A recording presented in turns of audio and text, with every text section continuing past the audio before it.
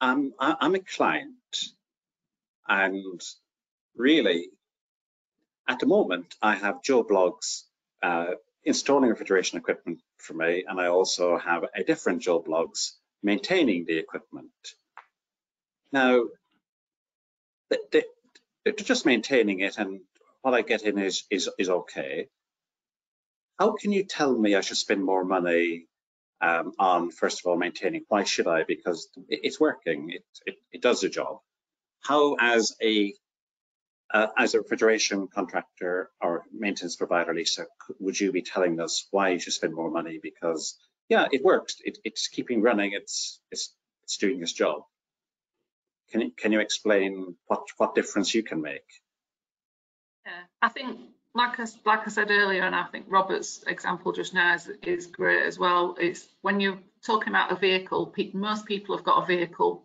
Not everybody's got any sort of knowledge of air conditioning or refrigeration. So when you say a vehicle and give them some comparisons, they get it. So for me, if you'd got the best car in the world, but you never got it checked and you never got it certain things checked on it, whether it's water levels, filter levels, whatever, it would run. If it was a really good car, like I said, BMW or other cars are available, it would run. But at some point, it is going to start stuttering, and sometimes it can be stuttering too late. And the example I give to customers, and I think is the best example, if you just generally maintain your equipment and do the basic checks and keep it as clean as possible, it will run probably for a lot longer than you expect. So 10 to 15 years life cycle on most air conditioning systems in offices. And for me, we see some great ones that have been maintained 20, 25 years, sometimes more. When you are spending money on that CapEx budget and you are having it designed well, you also want it to carry on being in place, because if it's designed on a 10-year payback and you can get 15, even better, or 20, and I think that's important to me. That's important to me as a consumer myself. So to keep something going in maintenance and to make it very efficient in maintenance, how much more money would you need to spend on your maintenance? There's often discussions about, like I've just said, doing the basic checks are good.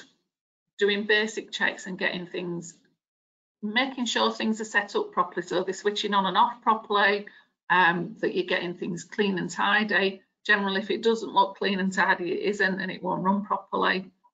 Back to your car. Yeah, you don't have to wash the outside of your car to make it run better. I know there'll be people that would argue about the aerodynamics and all that, but it will not make it run generally better. But inside the car, making sure things are running well is good. So the basic stuff is what we recommend, and up from there is totally down to cost for them. And if they've got the ability to spend more and get more checks, or if they've got people on site that will keep an eye, so facilities managers, perfect on site, but the basic checks and work up from there. I'll counter that as obviously GA are a compressor manufacturer, and standing from the compressor manufacturing point of view, I'd rather you just not bother, because most refrigeration systems, you have a spare compressor sitting there anyway. So why not just let the thing run? You know, let it run. Screw compressor will run for 50,000 hours before you need to touch it. It should do, as long as it's designed system. You have a well-designed system. You should have automatic oil return. The oil should be clean. You know, it should be clean if it's commissioned again and filtered properly before you start the plant up. You know, if I go to my screw guys, you know, the tolerances between the rotors are 10 microns.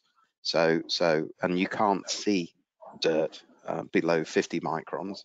So therefore, if you're seeing particles in oil through compressors, you're already too late. So what's the point of maintaining it if you're just going to leave it like that? Design it properly so you don't have these issues to begin with. And again, the overall cost to the client is much greater, is the energy side. So put money into efficiency. If you've got bigger surfaces in your condenser and you've got bigger surfaces in your air coolers and your air volumes are correct, then they'll they won't self keep clean, but dirt on the cooler will not have as greater effect. And with regards to the car, my kids clean the car. So yeah, it does become more efficient when it runs because it's carrying less weight theoretically, and it is a little bit more dynamic. But I don't need an engineer to do that. I've got cars that are just crapped out. You change the engine every 10 years or so. That's good enough. So